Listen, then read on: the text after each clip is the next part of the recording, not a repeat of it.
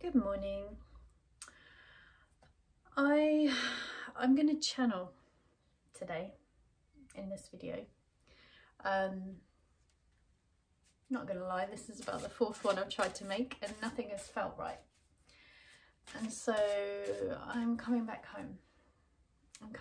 Sekhmet, I'm coming back home to Egypt. Okay, she has to stay out. Healer, fierce compassion. I'll take a little bit of that right now. Okay, so I'm going to channel. I'm going to allow these cards, which are my safe space. It's a comfortable consciousness for me to tune into, to share from this space. Okay, so Sekhmet. Let's start with Sekhmet.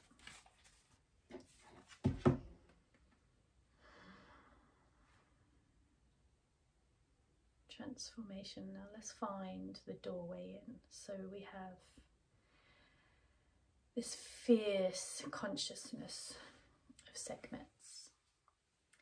She is the healer, but she's also known for her destruction. And that's the key to transformation, isn't it? Everything that once was must be broken in order for the new to arise. So look, she's riding the serpents, the snake, the death, rebirth, the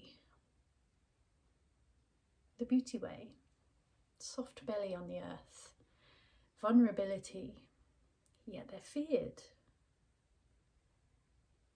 because they hold that deep wisdom, the serpent energy moving up the spine and then arising out from the, like she has on her headdress.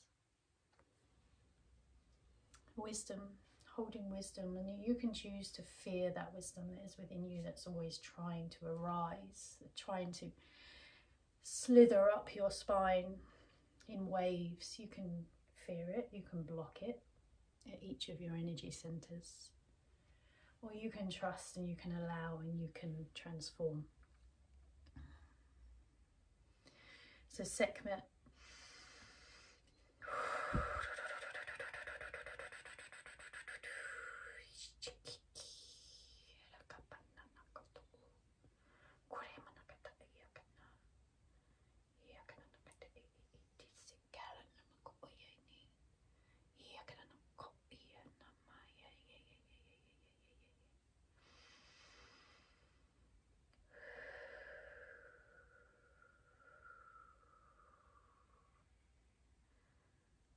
just allowing that transformation into a different frequency there. When we're inside it, it's fierce from the outside, but within there's compassion, there's courage, there's strength. This is the energy of Sekhmet, the fierce healer, fierce, feminine, rising. Okay, let's move on. The number is relevant as well, the 7. Let's hold that.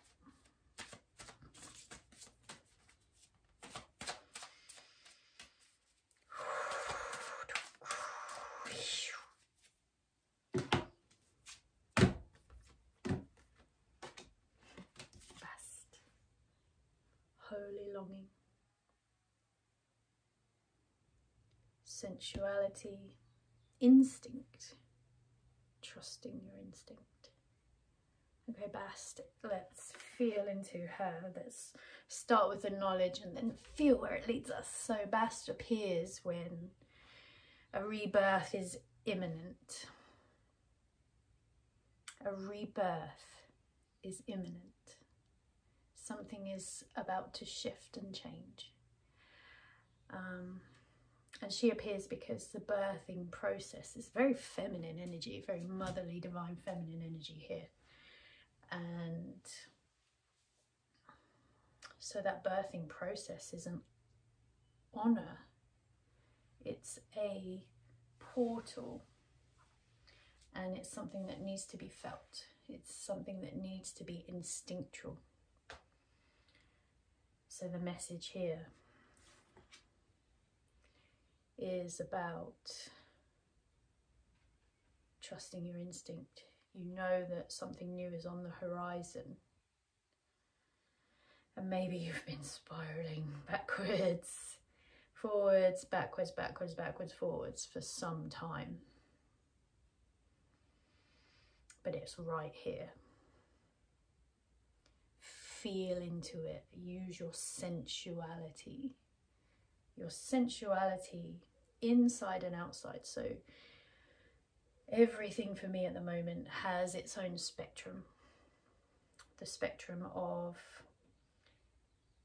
sensuality, you could go right into the distortion of it. So sensuality has been connected with lust and sexuality in that distorted way.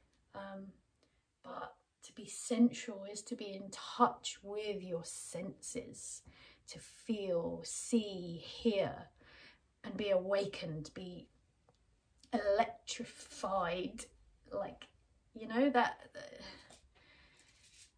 cells, electrons lighting up through those goosebumps. I'm hearing goosebumps, like your nervous system just going, yes.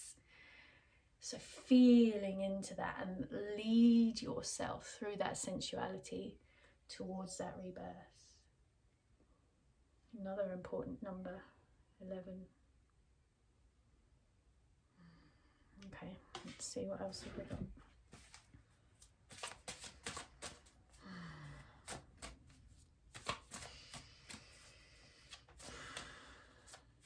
Two of my cats are in this room. And I said that at 7-7. Oh, I love this stuff. Okay, 3 have fallen out. Let's go. Sacred purpose. Okay, sacred purpose with you in the center as Anubis. We have Ta. We have Geb and Nut. Nut. Okay, so we have the Divine Mother, the Divine Father. You notice with ancient Egypt, the feminine is seen as the night sky, and the masculine is seen as the father, the green man, Geb, in the earth. And for me, what I take from this medicine, because their medicine is what it is, it's medicine, is that all is within all. So we have divine masculine energies and divine feminine energies, and we collectively we see above as the masculine consciousness that comes down, that penetrates, and we see the feminine as the earth, as the life force energy, as Mother Earth, as the structure below us, and her energy rises up. So above and below, positive and negative, you know, those energies are all within all. We contain them both. And then look, the serpent spiraling around the tree. The serpent in the rainbow serpent in this deck is also about Thoth. So it's about wisdom. Try and zoom that. And look, he's presenting Anubis, you. So Anubis represents the kind of like the, Anubis is the consciousness of tuning into someone who has walked this path before us. So he's the ultimate way shower. There is so much to learn from connecting with Anubis energy. He's the high priest, he's the shaman priest. He has traversed both worlds. He has been left in the wilderness as a baby, so he has had to heal himself. He has walked this path. He is the wounded healer, and he ascended himself into this position of heart consciousness, divine union within. So much to learn from that, however that medicine sits with you. And so this is the key to the sacred purpose. And then Ptah, however you wish to pronounce that, he is the breath of creation that is within us. So again, for me, that's feeling quite masculine, in the sense that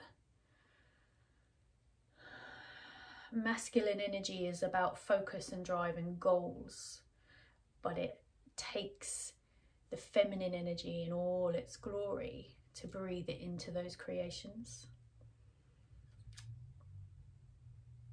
Okay. Wow, no way. Okay, so we've got, so in this deck, there's a part of it that is the individual energies, and then they pair, they group them.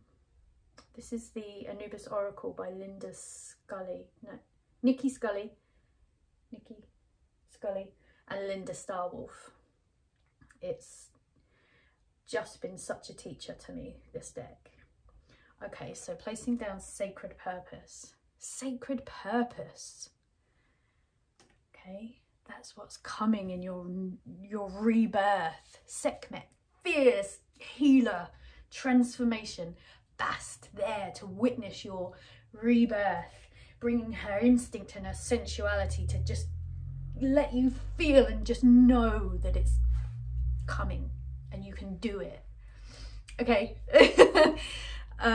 Next one I picked up was this one, the sacred relationship. So we've just touched on that a little bit. So above, below, sacred relationship for me is union. It's union within. Okay, and what this card shows us is the opposites. You have Horus and Sobek, and they are the opposites in reconciliation. So, you know, the light and the dark, how would we relate it in our world? We would relate it as the light and the dark. And look, you can see, so Horus, the bird, so the above, the vantage point of the hawk, and then Sobek is kind of like the alligator, so he has the vantage point of the lower world, under the depths, deep in the depths. And so imagine bringing that together. You dig deep, you in the muddied water with this higher vantage point, so it's like knowing what's coming, that rebirth, and then deep down doing the work. And then like the lotus flower, Egypt, the lotus flower, when it's ready, it comes up and blooms. There's that rebirth. And so Sekhmet is with us again. She's overseeing here. She's overseeing. And she was the first card. So she is overseeing this transformation that you are going through. We had the Sphinx in the center, cosmic wisdom, earth altar, connecting with the earth, reminding ourselves that we are earth altars too. We are connected to the earth and able to receive cosmic wisdom. She has 5, I'm saying she today, sometimes I say he, sometimes she, androgynous, 5 5-pointed stars around her. And she invites you down into her cosmic library. And kind of this is the womb space. And then Khnum, he is reshaping you. You are consciousness of Khnum and you are reshaping yourself. Okay, so you pulled yourself apart probably. Life has pulled you apart a little bit.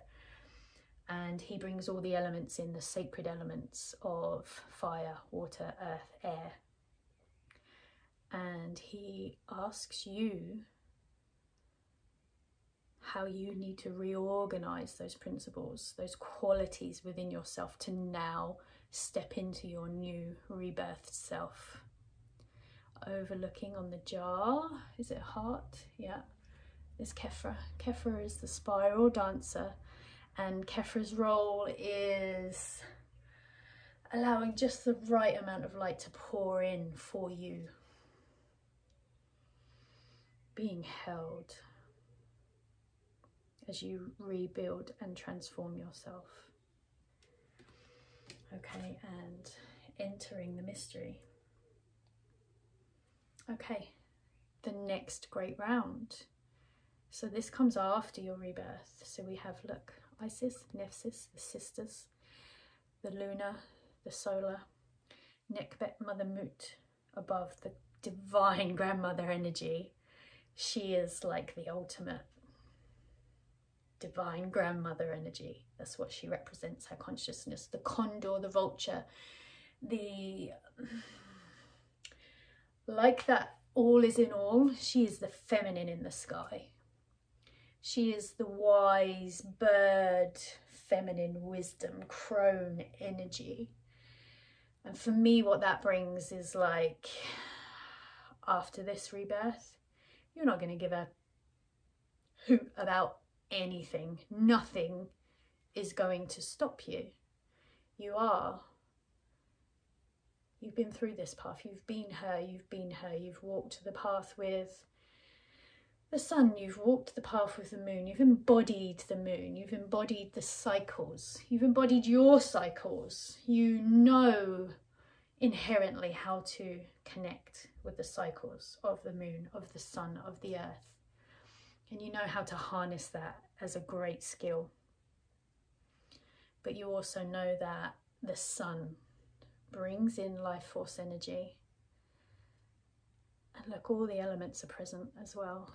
The earth, the water, the fire, the air and the sky. And the dove, look, the dove, it symbolizes you as the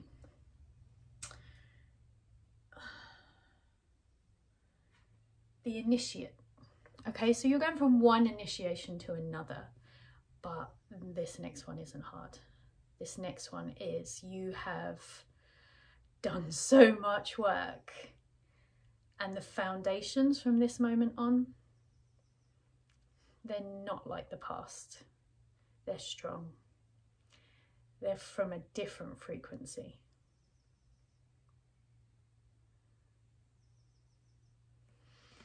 Okay, one more for closing. This has been good. Always come back to these cards. Okay, last one for closing.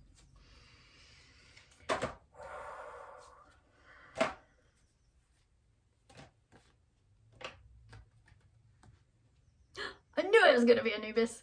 Okay, sorry. Okay, right, look. Tree of life, okay? Star at the top, Bast overseeing the rebirth, hanging upside down, seeing life from a different vantage point, like the bat, like leaving the womb. From the tree of life, Osiris under the water, Osiris who has remembered himself through the help of the divine feminine, through the help of Isis and Nephthys, who were with us in the last card. Yeah, that big, this is the foundation, this divine feminine of crone energy, where you are that kind of, yeah, I've got grey streaks in my hair, I don't care. Your comments, anything anymore does not affect me.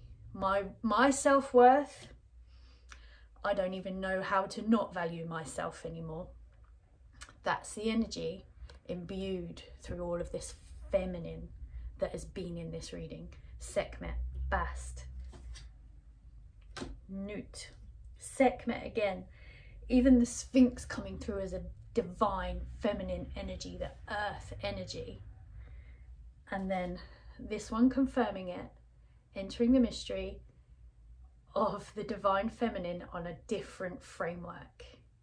A framework that you're kind of like, these issues of life, they're not going to be the same anymore. And here you are rebirthing. And Osiris, remembered, put back together by that divine feminine energy. And this is what you're birthing into as Anubis, as the way shower, as the person who has walked this path gained the scars, gained the experiences, gained the wisdom to just be strong, unfaltering. There aren't any more words coming. Enjoy your wise rebirth. Okay, thank you. Share, comment, do all that stuff that I'm supposed to say as a way shower, and join me again next week. Share with me if you would like me to talk about something. It will really help. This container that I'm creating is a little bit out of my comfort zone, because normally I have energies, I have people to tune into, and it starts to happen before they arrive. Whereas with this, I'm like, okay, what are we doing? And that will build. This is me rebirthing myself. But if, you know, look, let's do this as a community. If there's anything you want me to bring through, if you really enjoyed that and you want me to do a channeling every week, a reading every week, then let me know. Comment on the video, comment on my blog page, comment wherever you've seen this, so I know where you've seen it as well, because that's really helpful for me. Yeah, okay, just going to show you these two again. They want to just end the video. Strong feline energy, courage,